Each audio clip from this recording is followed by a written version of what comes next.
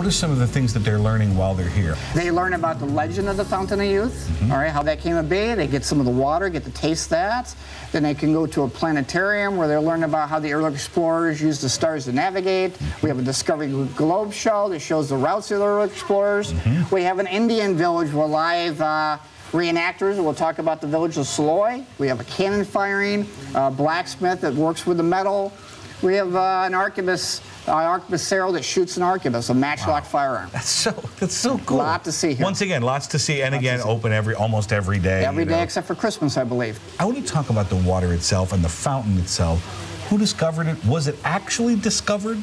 Help me out a little bit with that. Okay, so when Ponce de Leon got here in 1513... Right, a little further north, right? Further north, he took his reading at 30 degrees 8 minutes, which is north of here. Yep. He needed to find first safe harbor, okay? Right. He needed to make repairs to his ships, get provisions, and he thinks this is an island. Instead of going around the island, which is a good thing he didn't because it was much bigger. Quite some time, yes. He turns around looking for first safe harbor. St. Augustine would have been it. Probably saw the fires, the smokes coming from the Temucans village, of them trying to dry out after a storm that they had for about 2 days. Yep. They come in, they're greeted warmly by the friendly Temucans. That's a winning moment. They have water. They had, at that point in time, it was an artesian spring. The water came up to the surface of its own pressure. When you were down there, you'd be standing knee deep in that water. Got it. All right? Was this the actual spot? This was the actual spot, right here. That's pretty cool. That is cool. And like I said, they stay here for 5 days. The sailors and the Spaniards, they all look at these Temucans. We're all healthy and vibrant.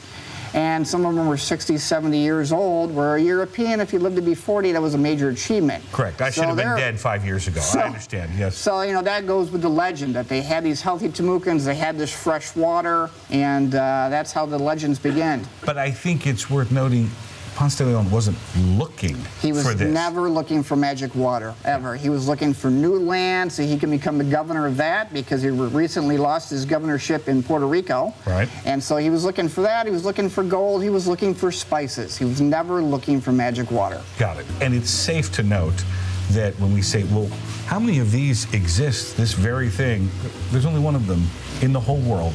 And it's here. Correct. And you can come in any day and take a little sample. You can bring your own bottle with you if you like, and fill it up and take it with you. Really? Absolutely. Absolutely. Well, I am a Visco girl, so that's another matter altogether. Dan, thank you for this. Let's try a little water, shall we? Absolutely. Real quick, before the masses really... Absolutely. Come on, let's do that.